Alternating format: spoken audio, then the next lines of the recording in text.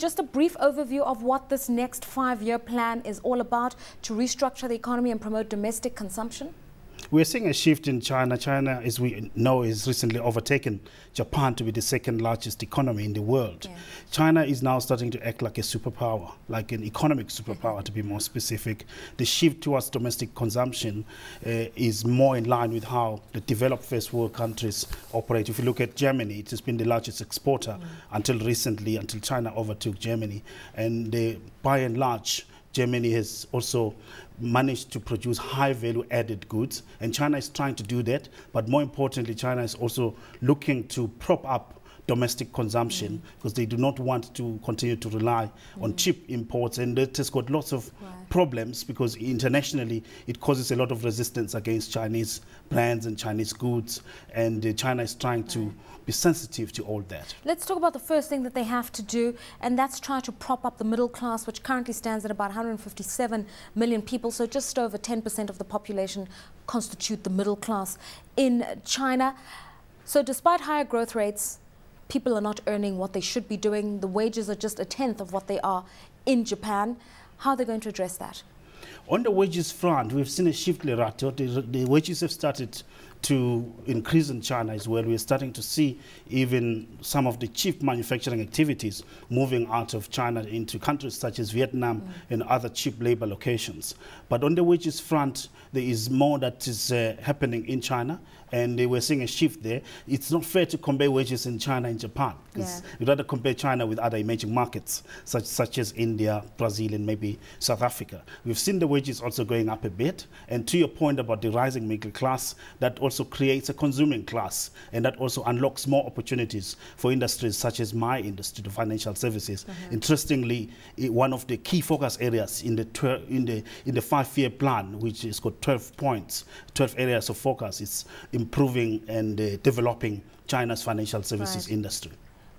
Let's talk about that a little bit, because the focus now is going to be on providing products for insurance, retail banking, and also savings plans. I thought that the Asians in general were very good at putting away money for the future. China is not like Japan. The Japanese are very good in saving. China does not have a strong and entrenched savings culture as Japan does, and there's still lots of opportunities, therefore, for companies such as mine to be able to tap into the rising middle class, the increasing focus and orientation towards savings that we're seeing amongst the middle classes, the shift of people from rural areas to urban areas, becoming part of the ranks of the working class and the middle classes. There is a lot of opportunity there. There is a need for a culture of savings to be inculcated in China, and we're seeing much more emphasis by the state to try and encourage people to have access to banking services, have access to insurance services, and that's where the opportunity is as far as we're concerned. I mean, there's also issues like wholesale banking and corporate finance support. A lot of China's investment drive has been state-led by state-owned enterprises. Does the new plan intend on reversing that and improving on private capital and local investment? Part of that is very much ensuring that the private sector plays an increasingly important role. Up to now, the economy has been dominated by state-owned enterprises. We've seen some of the state-owned enterprises going for IPOs, and that trend is going to continue, and we're going to see a shift towards much more active and visible role for the private sector in China. This idea of moving away or reorienting China from export-led growth to value add that you mentioned earlier on means that China is now opening itself up to the idea of more imports and then dealing with these trade imbalances for which it's been so lambasted in recent history. How serious are they about it? You know, it's one thing to put it on a plan. How serious are they about it in action? I think they're very serious about it because it's really core to ensuring that there is social and political stability in China. China needs to ensure 3 things to make sure that there's stability going forward. You need very strong economic growth, you need very strong growth in employment, and you also need price stability to avoid a risk of some of the protests that we've seen in some other countries. Chinese assets. We know that China is a hotspot at the moment. Everybody wants to be doing business with the Chinese or business in China. But how much money goes into Chinese equities by way of capital inflows? It seems that the focus tends to be on Hong Kong as opposed to mainland China.